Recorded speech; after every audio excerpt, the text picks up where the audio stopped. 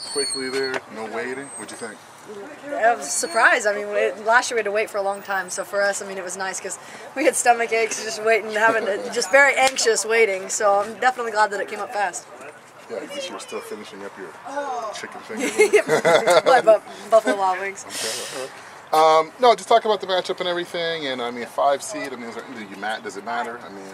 You know, at this point, you know, we're just honored to be in the tournament, and so we're definitely happy with the 5 seed. I mean, we even look back to last year, and it's the same seed we got, but we don't know a lot about Drexel at this point, but it's just going to be, you know, we got to definitely come and compete and bring our best game, and, you know, it's nice to be able to play teams that don't, you know, haven't scouted us for 4 years.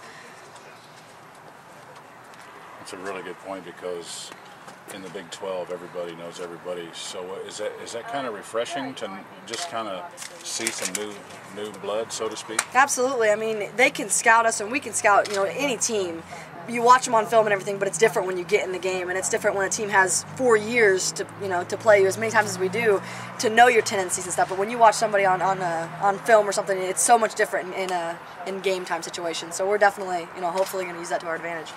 Did you allow yourself to look ahead past Drexel and see the rest of that bracket, or no? Well, yeah, I mean, just naturally you look to see who's there, but definitely we can't overlook anybody. We know how that is, and you know, we're definitely going to give Drexel the respect, but we're definitely hoping to advance further in this tournament than we have before. Well, it sounded like Carolyn Peck wasn't giving you guys a whole lot of respect, saying, "Oh, Vandy, you know."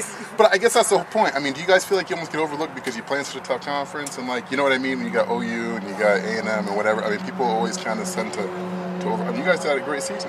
Yeah, I mean, we do have a tough conference, and just naturally, I don't know what it is, but you know, Kansas State does oftentimes get overlooked, but that's okay. I mean, we actually sometimes I think play better when we're the underdog, when the pressure isn't on. You know, when we just are focused on playing our game, playing together as a unit and as a team, and not worrying about all the hubbub about everything else going on within the media. So for us, you know, it's not a slap in the face. We have to earn, you know, the respect from the announcers like that, and we'll just, you know, play one game at a time to do that. This season, I asked the other girls this. You're the defending champions, lots of pressure. You have your issue and others.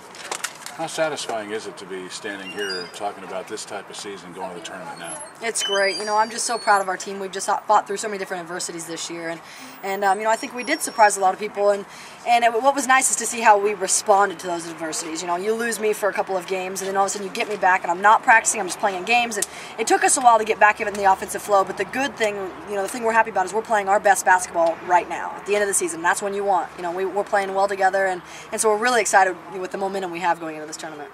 Do you think you proved something to yourself as a team against A&M? I mean, I remember that game here, and it was not pretty. No. And that hasn't happened to K-State women's basketball very often in the last several years.